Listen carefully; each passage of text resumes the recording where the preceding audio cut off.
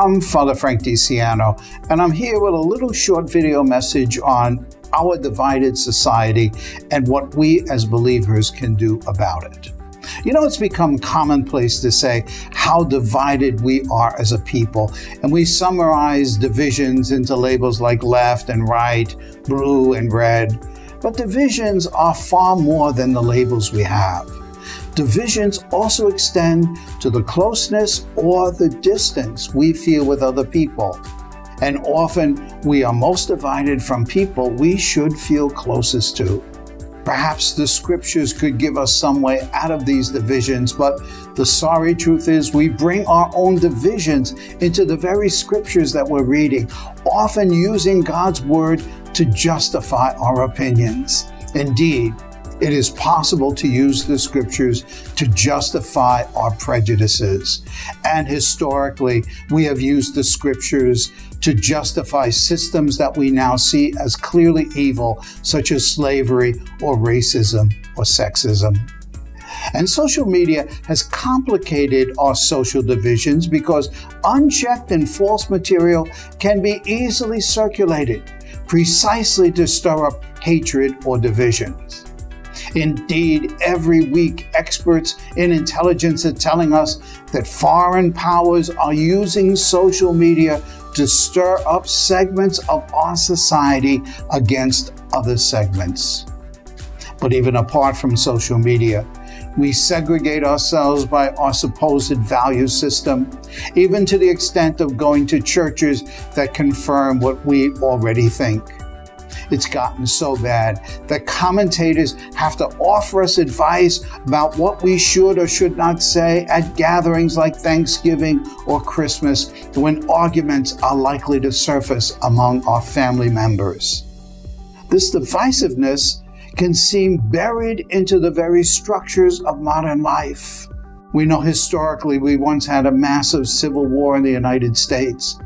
But deep embedded feelings can continue to disrupt politics and our social conversation.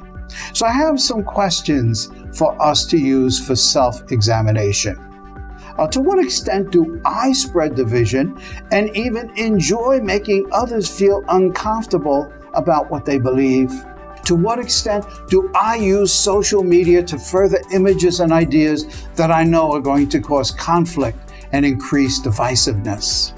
When do I recognize that the opinions I have might well be cloaks for other feelings and prejudices that I have? I mouth words in place of recognizing just how parochial my concerns can be. Here's some questions on a more positive note. When do I acknowledge that, as humans, we all have the same basic needs and mostly share the same values? When do I make the unity of people a sincere and fervent goal of my prayer? And when do I make time to socialize with people who may seem very different from me in terms of their values? Despite contemporary cynicism, there are things like truth and right and wrong and deeply held commitments. But along with these, there are forces that have a lot to gain from increasingly dividing us, whether it's politically, racially, religiously, or socially. I can so easily be used by organizations or parties, by people with imbalanced agendas, or by one-issue groups, and this can happen without my even recognizing it. So here's a little test we might develop. Before we do or say something, we can ask ourselves where these words come from in our own souls, whether they come from anger or some kind of other dubious feeling. What will we say to further the development of solutions? Or are we simply there to compound the stalemates that we feel? Will our ideas, my idea, lead to most people winning? Or is it just a victory for my side, my opinion, my group? Will my idea lead to the hurting of other people? Will most people be better off because of what I said or did? Now, in no way am I suggesting that we should not stand for something, especially in the life and death issues which speak to the value of our very human existence.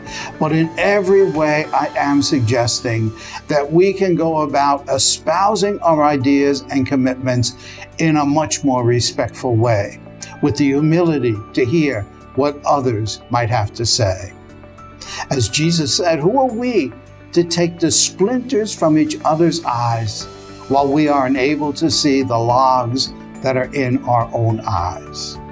And we remember the words of St. Paul to the Romans in chapter 12. Bless those who persecute you. Bless and do not curse them. Rejoice with those who rejoice. Weep with those who weep. Have the same regard for one another. Do not be haughty, but associate with the lowly. Do not be wise in your own estimation. Do not repay anyone evil for evil, and be concerned for what is noble in the sight of all. So democracy is a great experiment, but in its modern form, it's just a little more than 200 years old. And it's obvious that democracy can be threatened from without, but even more from within. How religious belief intersects with democracy may not always be clear, but democracy certainly needs values. As delicate as we know democracy and our public conversation can be, perhaps we can be more reverent in how we express what we believe. A God of universal love certainly wants humans united, respecting, and loving each other. And what better measure for our thoughts and words than this? Love and respect for each other. God bless you, and thank you.